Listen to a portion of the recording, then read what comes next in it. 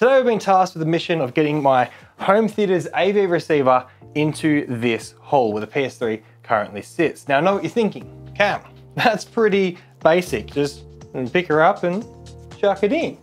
But unfortunately, it's not that simple. We're gonna have to actively cool this receiver because, well, at the moment it's passively cooled. Unlike the Xbox or the PlayStation, which have a fan that helps cool them down, AV receivers just let hot air waft out the top. So if I go and jam this into a small confined area, it's probably gonna overheat and damage components. So I've got a plan A and a plan B, and hopefully at the end of today, we can chuck this receiver in that hole and it'll be sweet.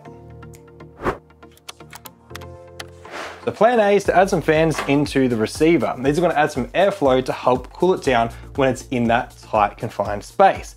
Now, how do they turn on? Well, we're going to add a temperature controller. So the moment it gets too hot, then it will turn the fans on to keep it cool. But to know how hot it should get, we're going to have to take some readings. So I'm going to watch some movies. It's going to be a very hard task to do, and get this thing nice and hot. And then we're going to take a temperature probe to find out just how hot that heatsink inside gets when it's in an optimal cooling position. And if we can get the fans to cool the AV receiver to the same temperature or better whilst in that hole, well then, mission accomplished. After watching a movie for an hour, the heatsink is warmed up to a nice 38 degrees with an ambient room temperature of 26. It's now time to unplug the many cables required for a Dolby Atmos home theater system and move the receiver to my workbench. Here's our parts for today's project. A couple 80mm PC fans, a 12V AC adapter, and the brains of the operation, a temperature controller. This reads the temperature from a little probe.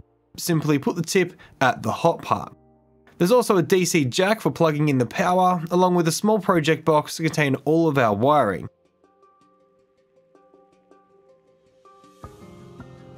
Okay, now we're in the AV receiver and there's a ton of stuff we do not want to touch. But our point of interest is the big heat sinks up the front. This dissipates the heat generated and we're going to assist it by adding fans to force airflow over the fins. That little temperature probe gets wedged into this heatsink. This way we can get an accurate reading of how hot the unit has become. Powering on for our demo, we can see the temperature controller is reading the room temp of 31 degrees. It's currently set to a 33 degree trigger. If I simply hold the probe, it'll rise with my body temperature.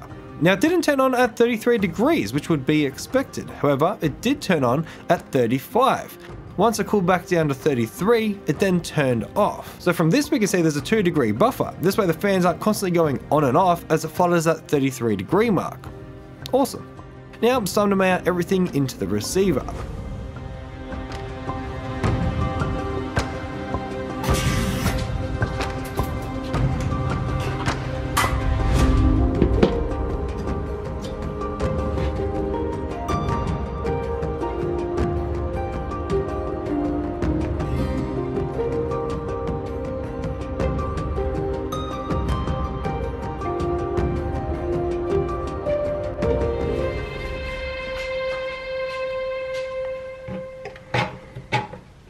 The temperature controller has been wedged into the project box and I can now mark holes to drill for passing cables through.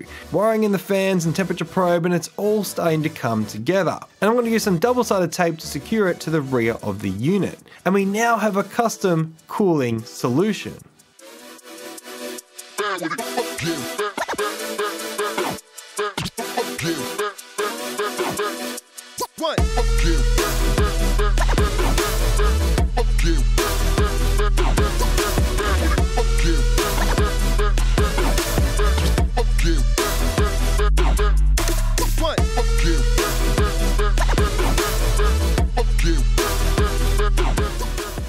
Alright, so just watching the first minute since installing the fans, I cranked the speakers up to ensure the AV receiver was working hard, and the fans turned on, and then it was probably about 30 seconds to a minute later, I felt the fans turn off. It's kind of hard to film because it's got to be in the cabinet for it to obviously get hot enough to then go on, but just take my word for it that the fans are coming on when it gets to 40 degrees and then turning off at 38 degrees. That's awesome. It means it's actually cooling itself and it's getting controlled inside that confined space. Very happy with those results. If you're interested in seeing more about my Dolby Atmos home theater setup, then I have a video linked down below which Dolby shared. Yes, Dolby Digital, the ones that created the technology, shared my video of Bruce trying to catch virtual birds. That's all linked below. If you liked today's video, thumbs it, and if you loved it, sub it, and I'll see you in the next one. Thanks for watching.